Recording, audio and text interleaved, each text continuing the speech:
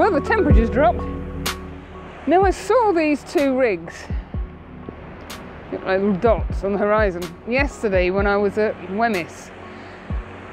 And I pulled in at 11 to have my lunch.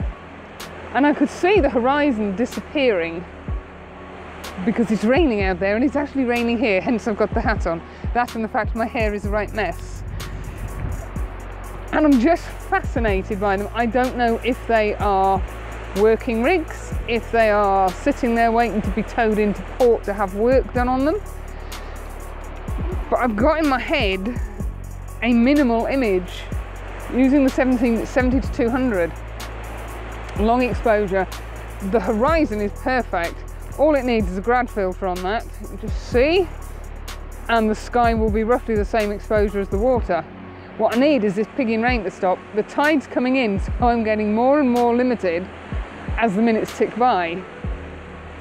And the rain is supposed to ease about 3 o'clock, but if the rain eases, then that cloud bank is going to lift, or that mist bank is going to lift,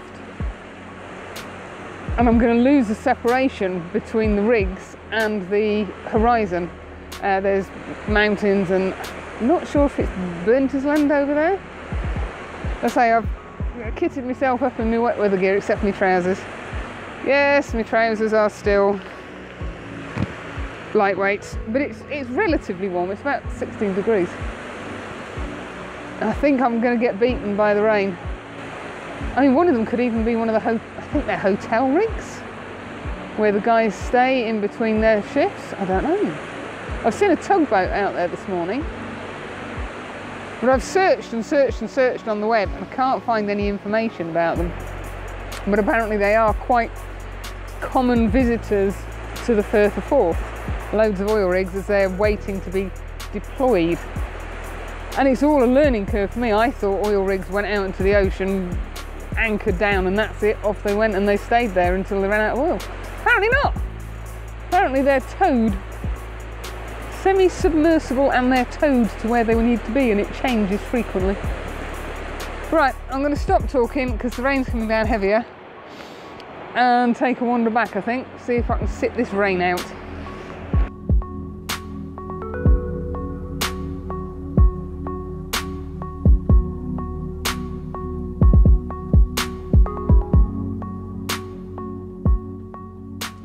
I wandered along to the far end of the beach and battled with the raindrops, fired off an image, about a 45-second exposure with the 10 stop on, which was just too long.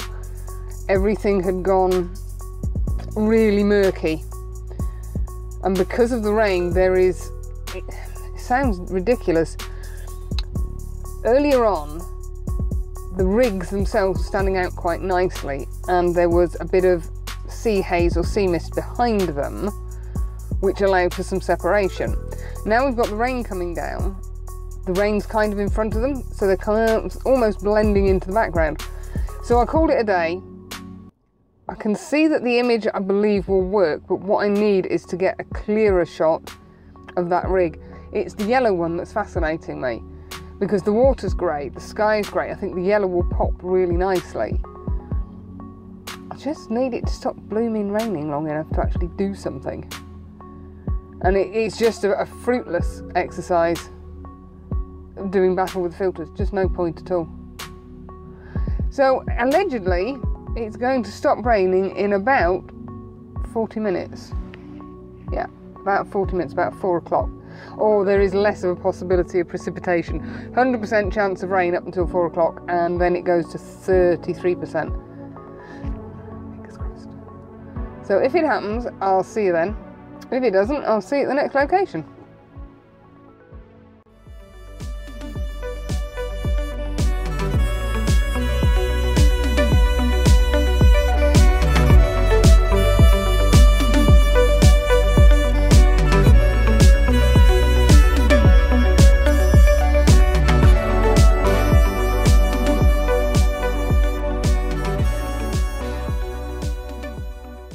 Have a bit of a theme developing here, as in no light. If we look down in the direction of Rosyth, I think that's the Rosyth docks down there, I can see one, if not two, big ships in there, presumably being built or refurbished.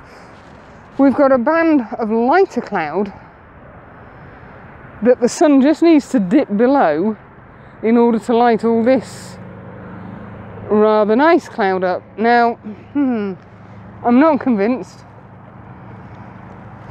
That cloud up there looks positively apocalyptic. Very strange. Really does look weird. My intention is to get a shot of the bridge, or my intention was to get a shot of the new Forth Bridge without any of the others in the background. If I walk just a little bit forward, you can see the upright of the other bridge, and I don't want that in it. However, there isn't any foreground, which if we get a sky isn't a problem. And I have tried a long exposure, but there's just no light, and we really need light to make this work, to light that lot up, to put some light on the suspension struts on this. Obviously the sea is going to be smoothed out. Yeah, it's not going to be startling. It may not even see the light of day. I'm including this little jut of rock because without it I cut too much of these stays off, and I keep looking at it thinking the stays here seem to be getting lighter. I think that's just wishful thinking. It is 20 to 8 and sunset is 8:30, so we've still got an hour before the sun dips below that horizon. So I'm hoping maybe in the next 10 minutes it drops below that thick goopy bank of cloud and comes out somewhere around there. That will put light on that, which will bring the image to life.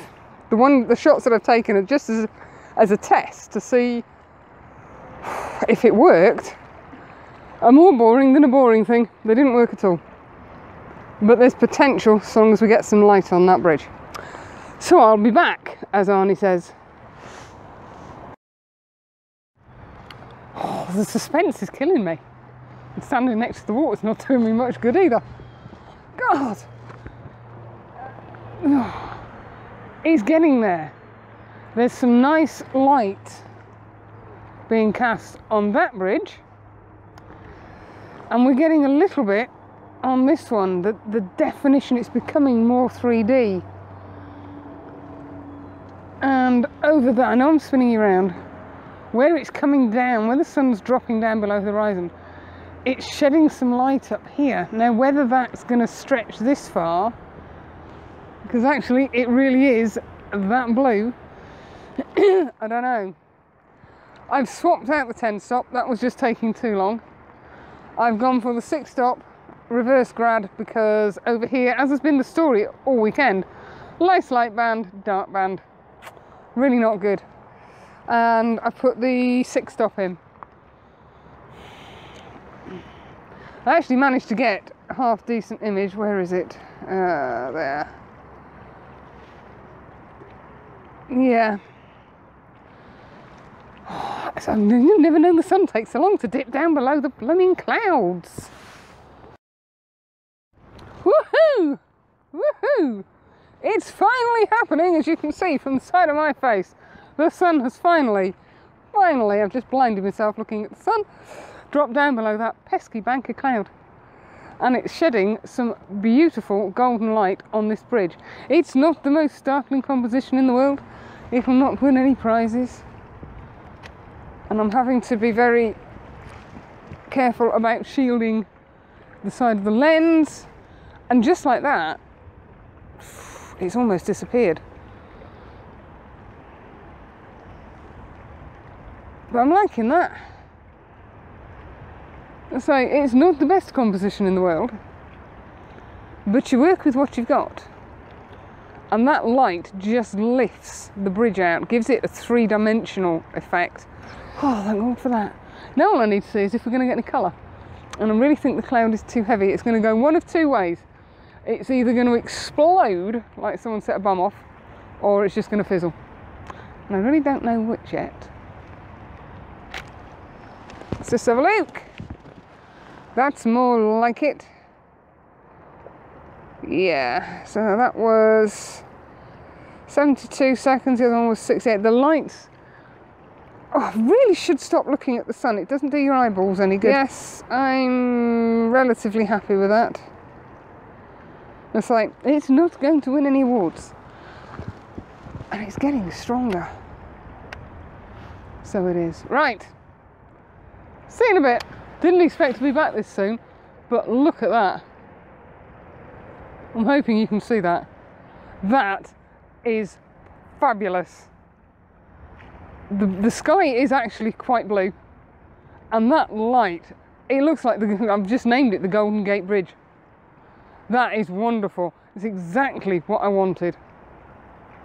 Well, I say exactly. Life could have been better if we'd had some foreground. But hey, hey, you can't have everything. That's amazing. That golden light is just astounding.